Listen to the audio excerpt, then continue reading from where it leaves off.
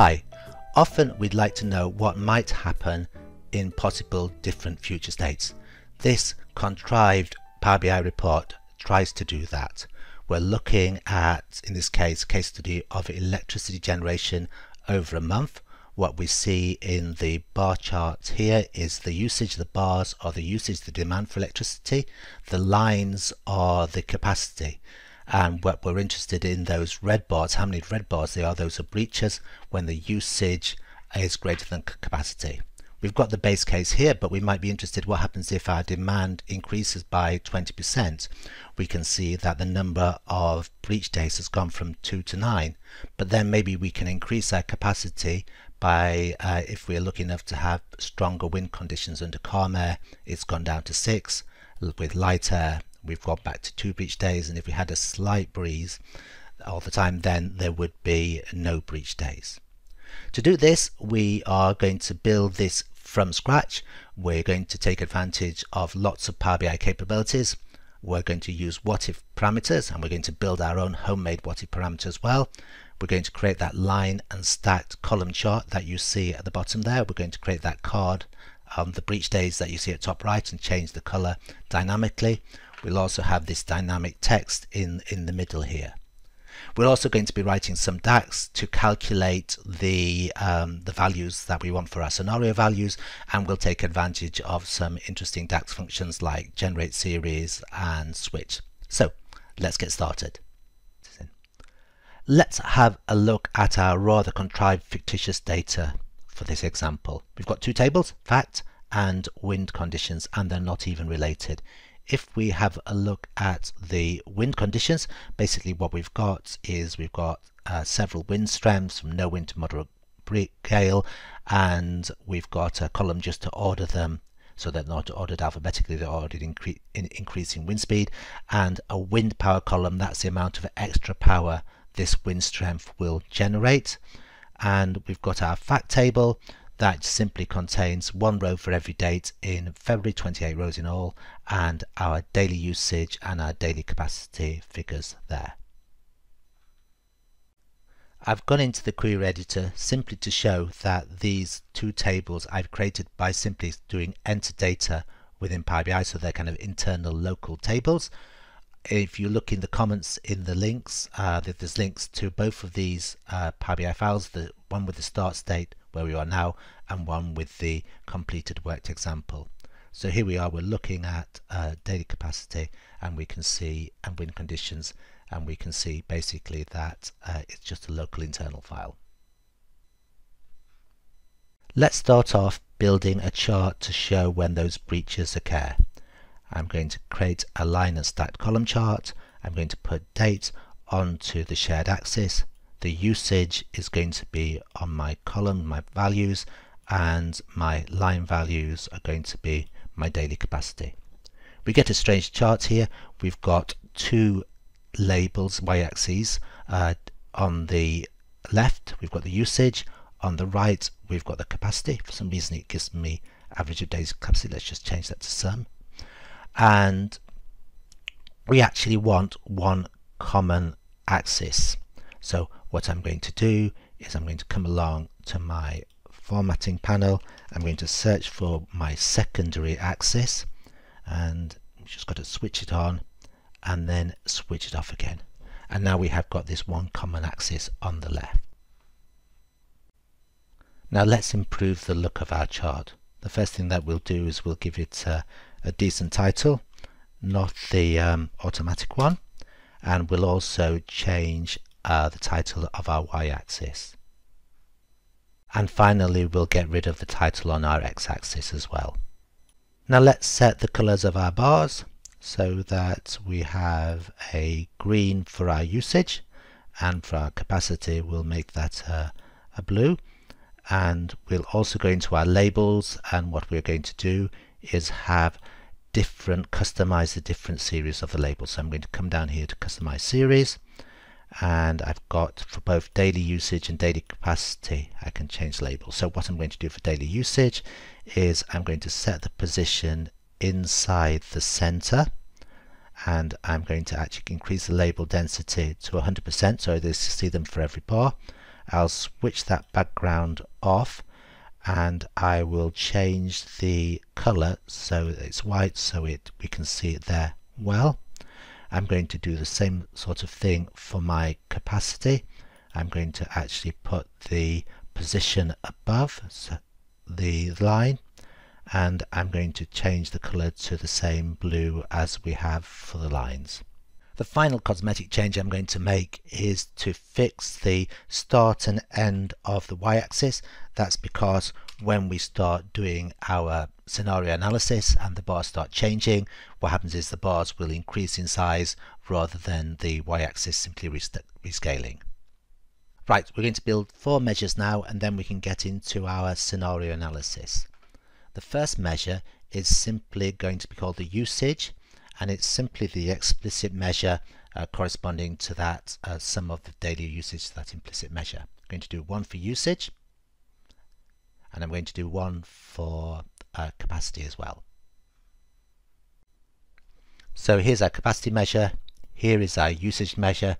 Now we're just going to create our what if usage and our what if capacity, and initially what we're going to do is make them equal to the base case. So what if usage equals usage, and same for what if capacity. Later on we'll be changing these two measures to reflect what we have on our parameters. So here you can see we've got our what if capacity and we've got our what if usage.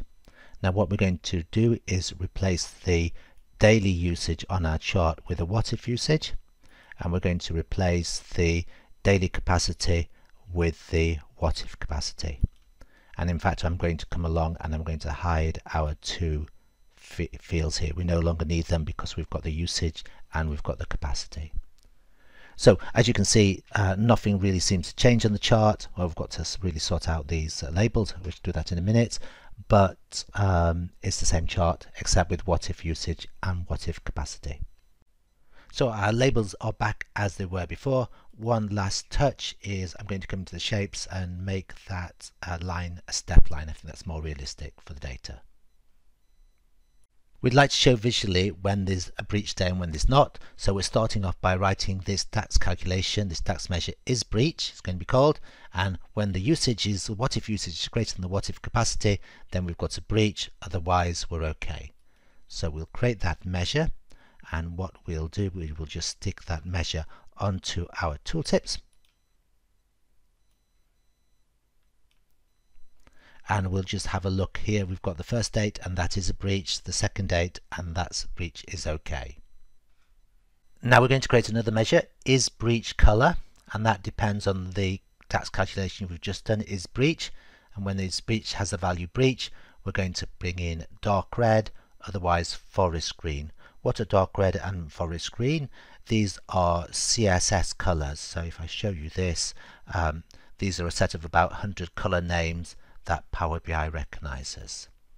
So what we're going to do here is we're going to come to our data colors, and instead of having the default color, we'll click on this formula icon here.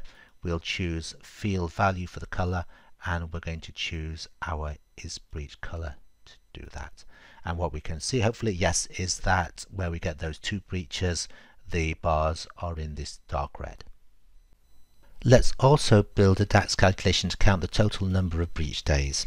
I'm going to call it total breach days, and what I'm going to say is that it's going to count the rows, and what we're actually going to do is count the rows of a filtered table, and that's going to be our fact table. Each row is a day, so counting the rows to count the days, but we're going to filter that fact table where when we can say is breach, we've got that is equals breach. And so what we can do is we can close our brackets and close our brackets again, and let's just try that out. Tick it off. And what we're going to do is we are going to create a card, and on that rather big card, we'll make it a bit smaller, is we will put our total breach days. And we've got the number 2, which is right.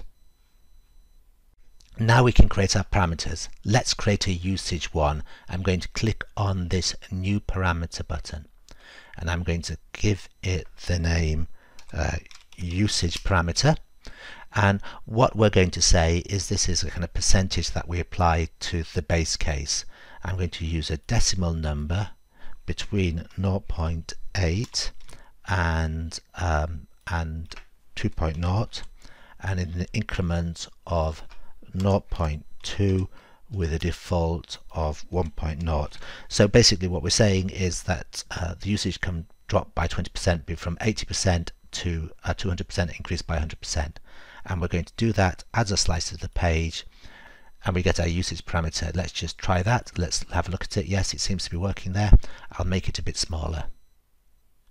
What is this usage parameter we've created? Well, it's really three things. First of all, it's a DAX table. We've created a DAX table, or Power BI has created one for us, using the GENERATESERIES function, taking our start, end and step sizes. So it's created that table, and if we want we can have a look at it in here.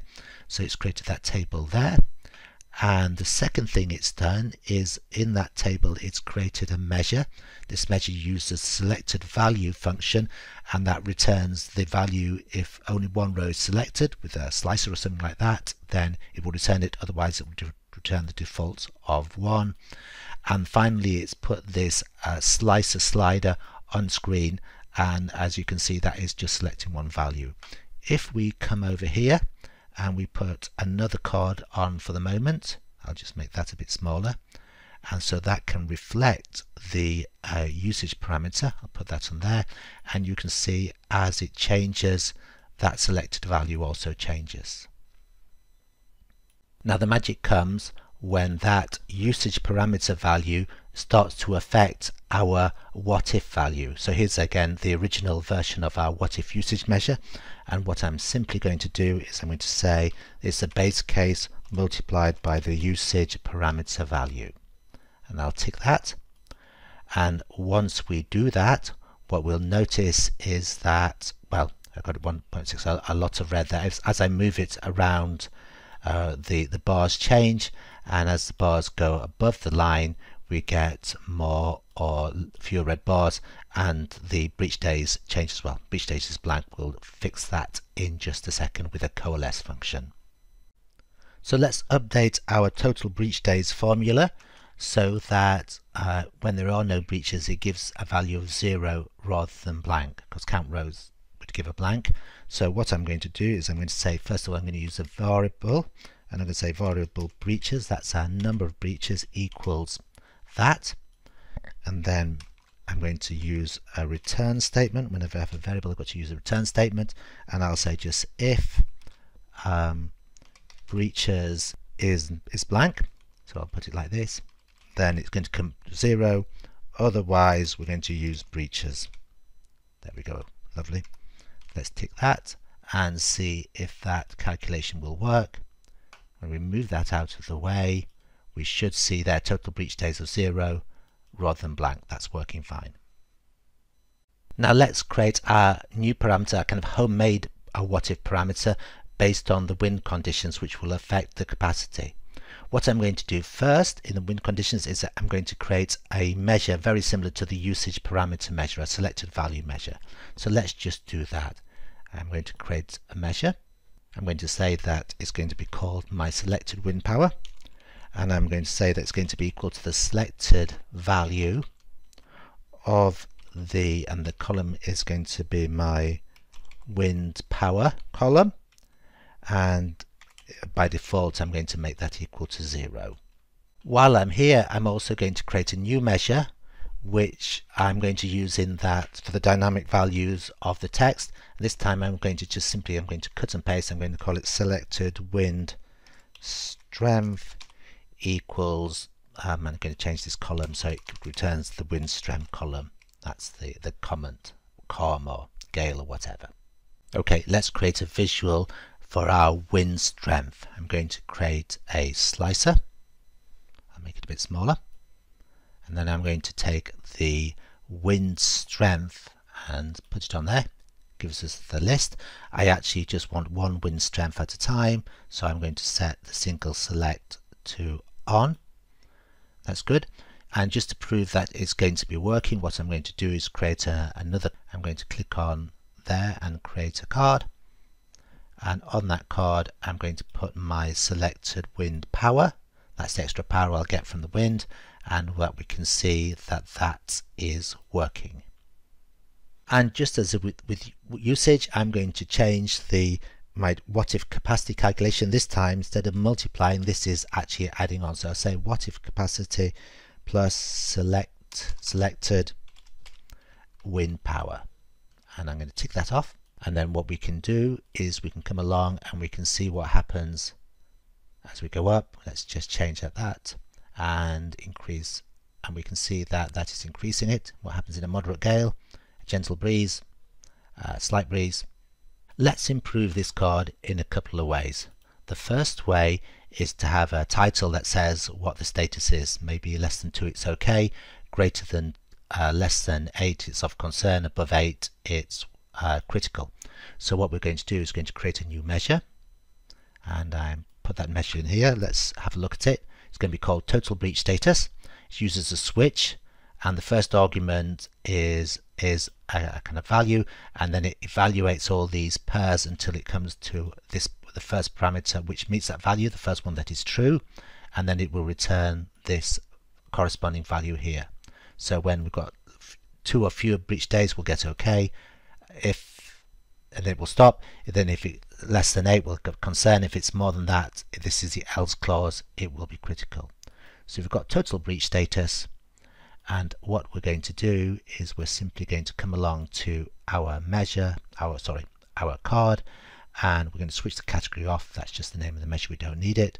We're going to switch the title on, and again we're going to make the title text to be equal to a field value, and that field value is going to be the measure that we've just created, total breach status. And I click on OK, and that gives us OK, and as we move up that will change. The other thing that we'll do is we'll change the background depending on the number of breach counts. So in this time we'll do conditional formatting by rules on total breach days, and we'll create the rules. If greater or equal to, we've all got to say 0, and is less than or equal to 2, then that's our OK, and we'll just choose a nice green. And otherwise we'll add a rule there. If it's greater or equal to, that would be 3, and is less than or equal to 8, that's going to be of concern, so I'll make that into a yellow. Otherwise I'm going to add a new rule. If it's greater than or equal to, that will be 9, and we have to put in 1 here, so let's put in a really large value. Then what we need is a kind of reddish color, so I'll do that, and we can see that the background reflects the status. So let's take that usage down a bit. A concern is 8, and then if we go to OK, that's 2. Our final thing is to add that dynamic headline text. I'm going to come to Insert. I'm going to insert a text box, and first of all I'll start off by putting some static text in that text box. Now let's make that text dynamic. I'm going to say plus value, and I'm going to choose selected wind strength. That's the measure that we created. We put it in there with wind conditions of slight breeze. Then I'm going to do exactly the same to put the usage parameter in here. Let's do that. Usage parameter value, I think was the name. Let's put that in there, 1.4%, and then there would be how many breach days. Let's put a value in there, and that was total breach days. Lovely, and as we change things a bit, we can see those change. I hope you've enjoyed this video. We've learned about what if parameters and scenario analysis, but lots of other interesting Power BI techniques at the same time. We do lots of videos, so I hope you'll subscribe to our channel, and I look forward to seeing you at another video. Thank you.